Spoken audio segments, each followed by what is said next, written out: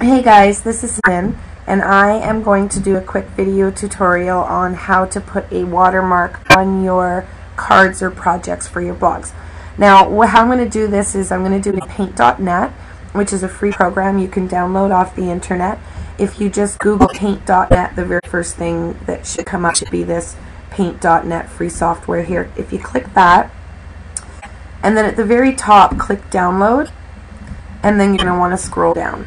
And you're going to see a download box here with a square download now. So I'm going to click download now, and then on the right I'm going to click free download now, Paint.net. Now I'm not going to download it because I already have it, but feel free to download that and then pause this so you can come back to this tutorial. Now once you've got Paint.net open, this should be your screen, and the very first thing you're going to want to do to make a watermark is you're going to add a layer, because you don't want this white background to show up when you're placing it on your card. So you're going to go Layers, Add a Layer, add a new layer. Now what this does is you can actually take your background, and if you uncheck this little arrow here, it disappears. Whenever you see this checkerboard background, what that means is it's a blank background, nothing will appear.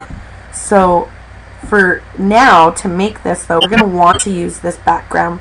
Now when I make my watermark images, I just make them in white. Now if I make them on white right here, now today you won't be able to see them.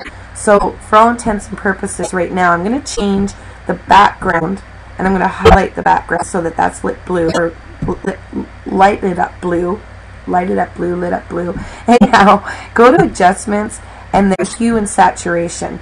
And I had already had mine set dark, but nevertheless you can go to the lightness and move that bar all the way as far to the left as it'll go, so it should say -100, and it'll turn it black. Now again, you can make this disappear, but for this tutorial I want to type in white, so I want to be able to show you how the text shows up. Now you'll probably have this little box right here, it'll be black, that'll be your primary text color. You're going to want to go and select it to white or gray or what have you. If you want to do gray, you can go to more, you can change the iridescence, the transparency of the gray right here in this bottom box, but you can play with it all you want. I'm just going to give you the basics and do it in white. So after I've selected and I've got my primary and my background secondary color as white, I'm going to select the T for text and fonts, and then you're going to want to select a pretty high font size, because you can always make it smaller on your cards. So I'm going to select 72 for this tutorial. When I click the mouse anywhere on the black, the little blinky is going to appear, which means that's where my typing is going to show up. So I'm going to want to start it as close to the edge as possible, and I'm going to type my name.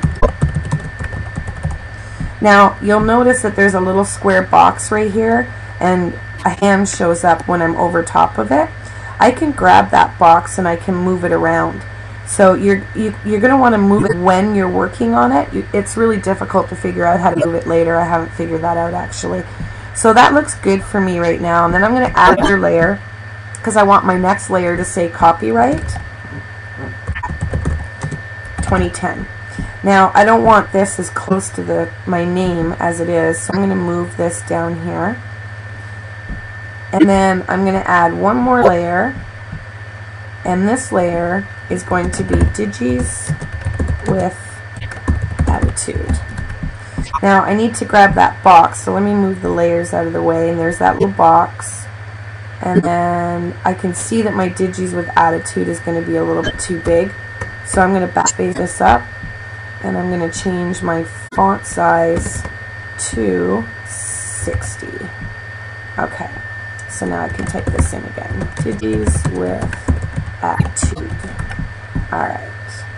And you can use any font you like. You can bring in different little pictures or things like that. You'll notice when I use my watermark that I actually have already created, you'll notice that I've got some little paraphernalia in there, some clip art and stuff. So you can add those in here. You just go Layer, add a new layer, and continue from there.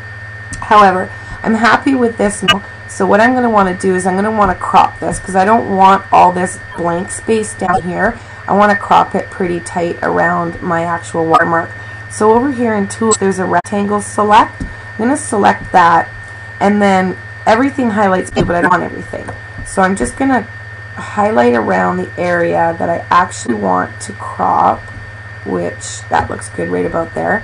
And then up here you're going to see all of these different little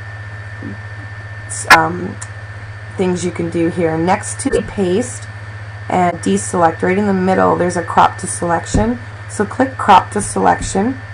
And I'm going to bring my layers box back out, and I'm actually going to take away the background. And I don't know if you can see it on the video, but nevertheless, all I can see right now is my checkerboard background, which will not appear on anything I place this picture on, and my text. But I actually want to delete this background. I'm going to highlight it so background is highlighted blue, and then I'm going to click the little X to delete that layer. So that layer is now gone. Now I'm going to go image, and then I'm going to go flatten, because I want to flatten everything, and you'll notice over here all my layers now became a background. It's all one layer. And then I'm going to put the image to resize, and the width of this is almost 800 pixels, which is quite large. I'm going to make that 600, and then I'm going to click OK. So now it's a little smaller, and when this comes in on a photo, I can shrink it. Now you're going to want to save this somewhere on your computer, so you'll go File, Save As, and when you go to save it, first thing you should do is change it from, the default will be paint.net, change that to PNG, and then title it. So save it somewhere on your computer that you'll normally be able to grab that quickly from. So nevertheless, I already have a watermark, so I won't be saving this one. I'm going to start a new project, and I'm going to leave it at the default sizes. And what I want to do is I want to go layers, and I want to import from file the picture that I just took of my card. So I'm going to go there now, and it is this one that I want. Now there's my picture I just took of my card, and I use a pizza box. I got a blank pizza box, and I just flipped it backwards to take my pictures. But nevertheless, I find that I like the white background, so to each to his own. I'm going to select the rectangle, select key again, and I'm going to crop around my image. And I don't want so much on that side, but I don't want to cut off all the feathers either. So now I've got this blue area. I'm going to go select that crop to selection, and it's going to crop this picture to the size that I just cut it at. Now what I want to do here is I want to layer, and on top of this layer I want to import from file, and I'm going to go to where I saved my watermarks, and this is a Digis with Attitude card, so I'll use that watermark. I have different watermarks for different projects, and I kind of like it right about there. So now you'll see that I've got the handprints and the ink splatters and silly little things like that on here, but that's just my own personal preference. So now what I want to do is I like the way this looks. I want to image, flatten it all down, so now all of this becomes one layer, and then I want to go File, Save As, and then I'm going to save this as a JPEG.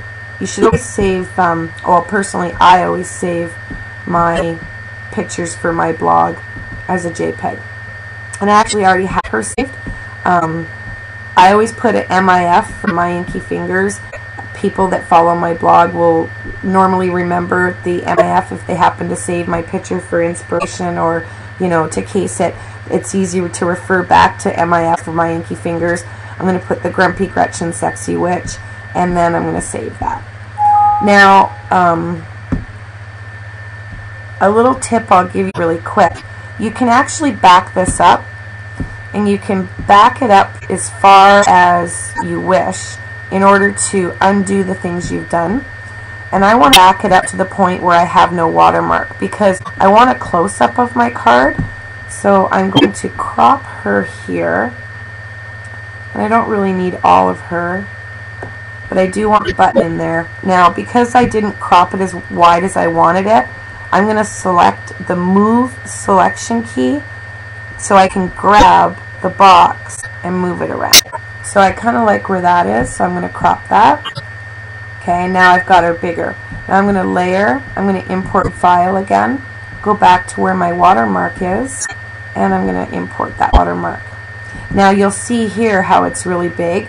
you can just grab the corner and shrink that down. So I'm going to leave that right up here in this corner, and I like the way that looks.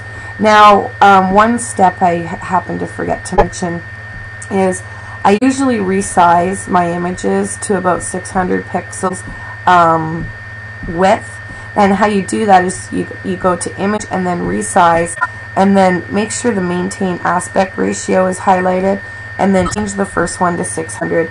And normally the height will, you know, change depending on what your width was, but I usually stick around the 600 width for all of my photos. So there, that's resize. Then I'm going to file, save this as, and you'll notice I didn't flatten it, but that's okay because it'll prompt me to flatten it myself. Now I'm going to save it as this, the Grumpy Gretchen Sexy Witch, and I'm going to call it CU for close-up, so it's easy for me to find that. Now I'm happy with this image. This is just showing you basically what you're saving, and I'm happy with that. And now it's asking me to flatten it because I didn't flatten it before. So if you miss the flatten step, it's not a big deal. So with that being said, hopefully I didn't go too fast, and this gives you a good idea how to put that watermark on your cards. If you have any questions or concerns, feel free to give me an email.